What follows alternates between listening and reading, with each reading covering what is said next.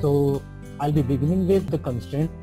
So constraint, as it says, the name sounds constraint, to control anything, right? These are basically used to provide the validation on table, or you can say this is maintain the integrity of data. You want to restrict your data as per the definition you make. So the definition says these are used to provide the validation on tables so that we can restrict the entry of incorrect values in the fields in a table, right? There are 5 types of constraints. Basically, if we go by theory, there are only 5 types, but the 6th one which I have listed here, that is default. That is, we use you can say on a large scale. So the type of constraints: primary key, foreign key, check, unique, not null, and default. So we'll be talking about in detail about these things. So let's go. The primary key. This does not allow duplicate and null values. So let us suppose, for an example, if we create a serial number column in a table, right? Serial number column, when I say serial number, so it will have unique values for each row. That will not get duplicate, and it will not have null value. So if we are creating serial number on any table, that is called a primary key. Okay, that is automatically a primary key. But apart from serial number, you can specify any value in the primary key. We can take an example of employee table. So if you have employee ID over there, so that employee ID will remain unique for each student. Okay, that employee ID is the primary key in that situation. So we'll be talking about more scenarios about the primary key. And if we go about the foreign key, then foreign key is nothing but the primary key of first table. If we refer that key into any other table, then it is called foreign key for table B. Okay, look, see, to make it clear, suppose that there are 2 tables, table A and table B, and we have a we have an employee ID column in table A and table B both, but in table A, we say that employee ID is a primary key. So automatically that employee ID column of table B will be called as foreign key. So the definition says it is used to refer the primary key constraint of master table. Foreign key allows duplicate and null values. See, primary key does not allow duplicate and null, but foreign key does.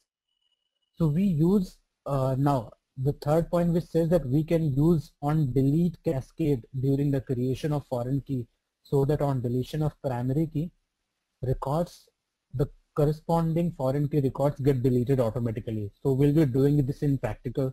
We'll be writing a query and we'll be doing it in query, and I'll show you that how exactly these things are implemented. So the another thing is the unique key. Unique key is again the column which I told you, the serial number column. Serial number column will remain unique all across. But if I talk about a null value, that is, if null value comes only once in a table, then again that is also unique. So there is only one difference between primary key and your unique key. That primary key remains unique and there is no null values, but in unique key you have unique values all across, but it can contain null. And when I say null, it can contain null only once. Null will also not be repeated next time. So that is the only difference between unique and primary key. Now check. This constraint allows you to write any check condition on a column. So when I say check, suppose that if I talk about a department table, right? And in department table there is a department column, and you want only 2 values to be filled in over there. Let's suppose HR and finance. So if you apply this constraint, check constraint on that particular column department, so user can insert only 2 values, either finance or HR. Apart from these 2, if he will try to insert any other value, he will not be able to do that. This check constraint is to restrict the values. Similarly, you can put a condition. Let us suppose there is a tenure, or I would say salary, right? For a particular department, you want salary should be within this bucket. So you can specify that bucket into the check constraint. User will not be able to insert less or more value from that bucket. Not null. This constraint does not allow null values but allow duplicate values. So not null, we normally use that if you don't want any null values to be inserted in a column, you can use it. There can be duplicate values, but it will not be null anytime. So these were basically 5 constraints which we just talked about: primary key, foreign key, unique key, check constraint, and not null. Now, all the constraints we just talked about, we have an example here. I'll just copy paste this over there into our SQL server, and I'll show that how exactly this is going to happen. Okay, so before I run this query, I would like to talk about each and every statement, what it does and why we have done it. Okay, so it says create table, and then we have account master, right? So account master is nothing but we have taken a table name. Let me use schema here, DBO, and then we have a column. Okay, then we have a column called account number. The data type I have taken integer, and after this it would be looking normal to you because we have been doing it in the previous examples. But after this I have put a word called constraint, and this is the name of constraint what I have given to my constraint, whatever I have just used.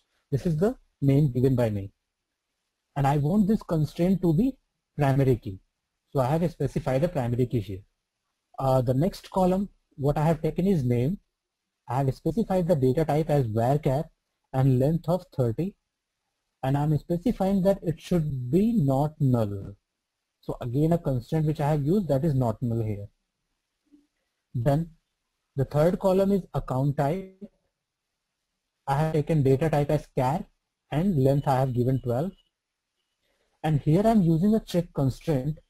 What I'm specifying like account type, the same column, in saving or current.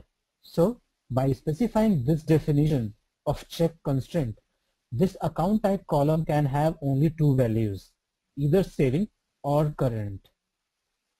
Okay.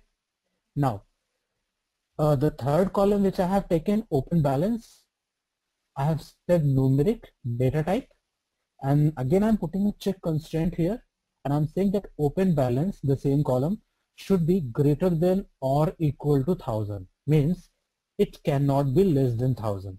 If you will try to insert any value less than 1000, it will throw an error. Okay. Now for my fifth column, email ID, I have taken varchar and length as 30, and I'm specifying a constraint email unique. This is the name given to this constraint, and what I'm saying that it should be unique. So it is nothing but that unique key. We have one primary key in this, one unique key. This is the, at 2 places I have used check constraint, and here I'm using not null constraint. So if I run this query, okay, let me select a database first. The database which I want to take is chapter 2, and let me run this. So the command completed successfully. If I go to chapter 2, see tables, I have one table here, account master. Now let me show you that how these constraints you can check into a table. How can you see that whether the constraint have been created or not? So in order to see that, I have just clicked Alt F1. I have selected the table name, then I have pressed Alt plus F1. So this is what I have got now. And it says that constraint type, constraint name, delete action. So you can see here there are 4 constraints created. It has not shown the not null here, because not null it shows into the column definition only. So you can see in row number 2 for name, nullable, it says no. So that is why it is automatically shown here that name column is not nullable. But rest of the constraints are shown here. This is the check constraint, this is the primary constraint, and this is the unique key constraint. These are the names given by me. And here I didn't specify any name, so that is why it has taken system defined names. Now the definition which I put over there, that is here, that account type is equal to current or savings. Open balance should be greater than or equal to 1000. So this is how, the definition of constraint you can check into a table. Now let me insert some data into it. Okay, so the table has been already created. If I write select star from account master, you can see all the columns, but there is no values in it right now. So if you want to insert data into it, what exactly you can do it, you directly go here. See, by simply you can write insert into, then your table name, then you can specify all the columns in which you want to insert your value, and then values and your values you want to insert. But there is another way to write this query. I'll just show you. This was the manually I have written it, but you can insert, you create this script by right click on the table name, go to script table as, then you have insert to and new query editor window. I will click on it. You can see the query got created. Right now, what you can do it, you can directly go here into this query and put your values. So for account number, I will put 101. Then at the place of name, let me put John. Then I will go to next row, account type. I will insert saving. Remember, I put a constraint to insert only two values, either saving or okay. Now next I will go to open balance and I will insert a value, let's see, 1000. Then I'll go back to my email address. I will insert john@gmail.com. So for each varchar value, I have used single quotes, and for numeric value or integer value, I have not used those codes. Okay, so now my query is written. If I insert the value in it, if I run this query, it says one record affected. Now, at this query, I'm going to make some changes right now. Let me change the name first of all. I will say Ravi. Then savings, I will change it to savings. Okay, and if I run this query, let me change the email address as well. I'll change it to Ravi and I'll run this query. So you can see I've got an error.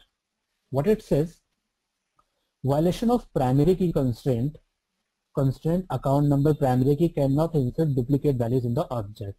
So if by mistake or genuinely I try to insert the same value into the primary key, it won't let me insert the value, because primary key says that it cannot have duplicate values in the column, right? So I will have to change this. Number 2, if I insert this query now, again I will get some error. I'll show you what. So I have changed the account number. It means the same account number will not be inserted. Now next error which I have got, that says check constraint on account type. Okay, account is to be inserted. One was saving and another was current, but at the place of saving I'm inserting savings. So this is violation of check command, check constraint. I will have to insert only saving or current. I cannot insert anything else. So if by mistake I'll put a wrong spelling here, that will also be not inserted. Now I'll be inserting this record.